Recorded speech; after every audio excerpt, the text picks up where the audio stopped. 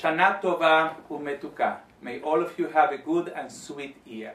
Shana Tova umetuka is the main wish for Rosh Hashanah, and we need to ask ourselves, why do we need a good and sweet year? Why isn't good enough? Why isn't sweet enough? Why do we need both? The truth is that based on what our rabbis teach us, everything that Hashem does is for the good. Kol man de'aved Rahmana letava aved. Hashem has in His mind, in His wisdom, what is good for us. But sometimes what is good for us may not come in a sweet way. Like a bitter medicine, sometimes good things may come in a painful way, in a bitter way.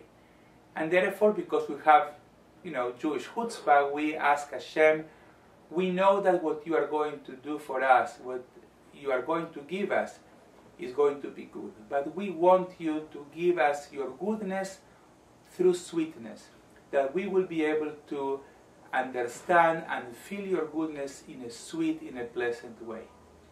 And of course, sweet by itself is not enough. Everybody who goes through a diet, or who went through a diet, or who is watching what he or she eats, like I am doing for the last few months, knows that there are great things that are, they taste great, they are sweet, but they are not so good for us.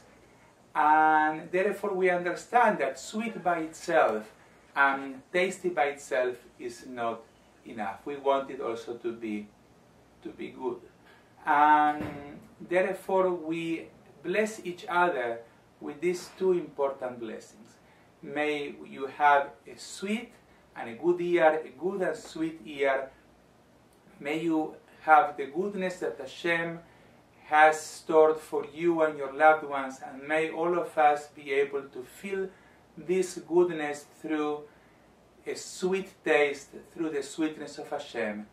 And may all of us be blessed with everything that our hearts desire and need. L'shana tova umetuka, l'shana tova tikatevu. May you be inscribed and sealed for a good and sweet and healthy year. Amen.